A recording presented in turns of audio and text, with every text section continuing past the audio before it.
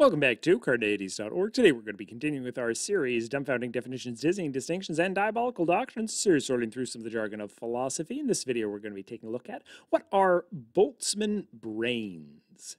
Now, a Boltzmann brain is a thought experiment named for Austrian physicist Ludwig Boltzmann. The thought experiment argues that it is more likely that you are nothing but a brain that arose spontaneously from the chaos of the universe with all of your memories intact in this exact moment than a human being living on planet Earth.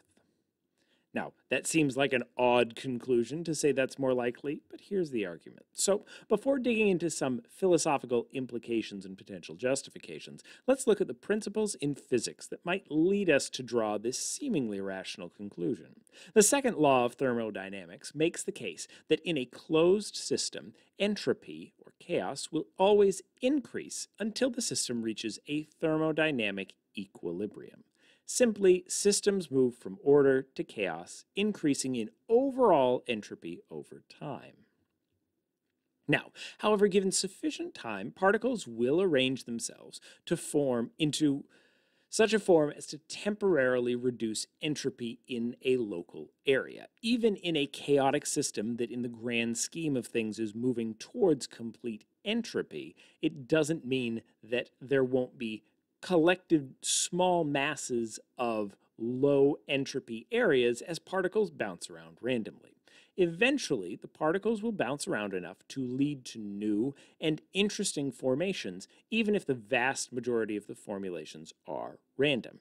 This is a similar idea to a monkey with a typewriter who, given sufficient time, will write the works of Shakespeare, though the majority of the monkey's writing will be gibberish. Entropy is a similar concept to that, with the idea that over time, the monkey would write more and more gibberish if the monkey were perfectly modeling entropy.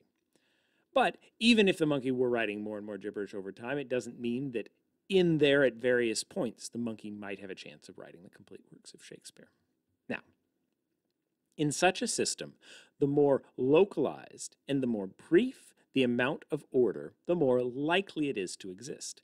It's more likely for the monkey to type to be or not to be than the entirety of Hamlet.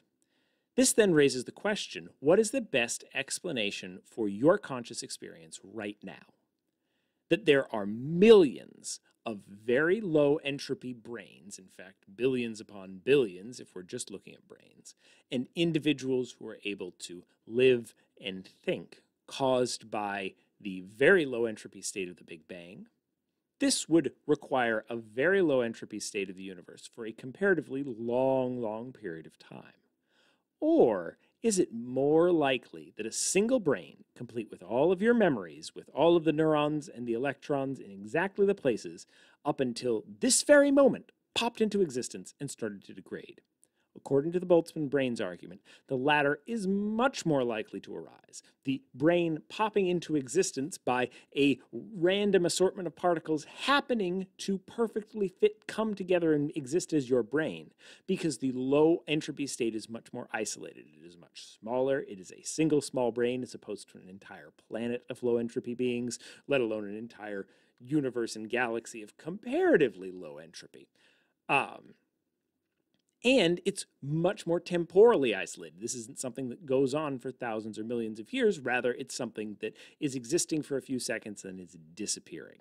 It is much more likely that that is the explanation on the view of entropy, according to Boltzmann, or according to Boltzmann brain's argument. Note that this wasn't an argument that was actually offered by Boltzmann, but rather an argument that was named after him.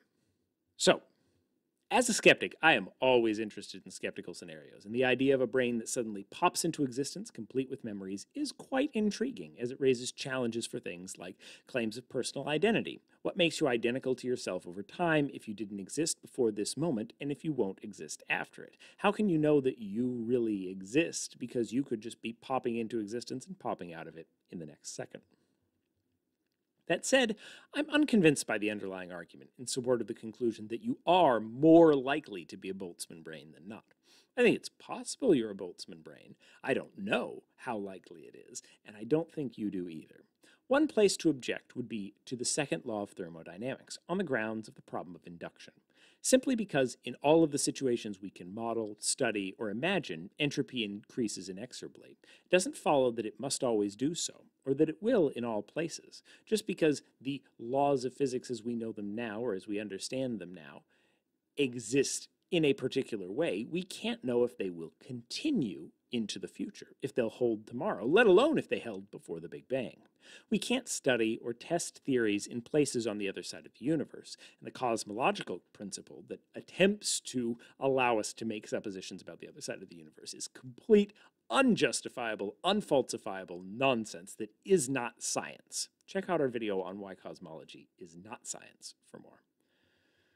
But there are also a range of objections that arise from far more skeptical scenarios. So the Boltzmann brain hypothesis is still very unlikely. It seems far more likely, despite even if it is more likely than the entire world existing in a low entropy state, it's still very unlikely that a bunch of particles would pop together, exist as your brain for a second, and then slowly begin to degrade.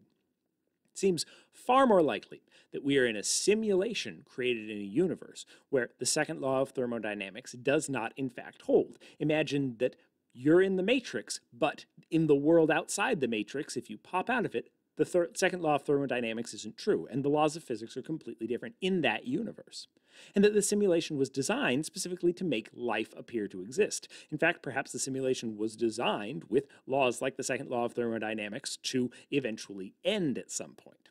Such a scenario would mean that the Big Bang and our planet were programmed and did not arise out of entropy, and therefore is not this highly unlikely low entropy state, but rather conscious planning by creators of the simulation. While we can't exclude the possibility of Boltzmann brains, we can't exclude other possibilities either, nor can we accurately judge their comparative likelihood without all of the information, since it's unclear if we actually are existing in a simulation or not, and there'd be no way to judge how likely that is. A la the duplication argument, there's no way for us to tell if that's more or less likely than a Boltzmann brain popping into existence and this not being a simulation. What do you think? Are we more likely to be Boltzmann brains than normal human brains? Or is there no way to tell which scenario of a normal brain, a Boltzmann brain, or a simulated brain is more likely? Leave your thoughts in the comments below. Subscribe if you like this video and you want to see more, and hit that notification bell so you can always be notified when we are posting new videos. Watch this video and more here at Carneades.org, and stay skeptical.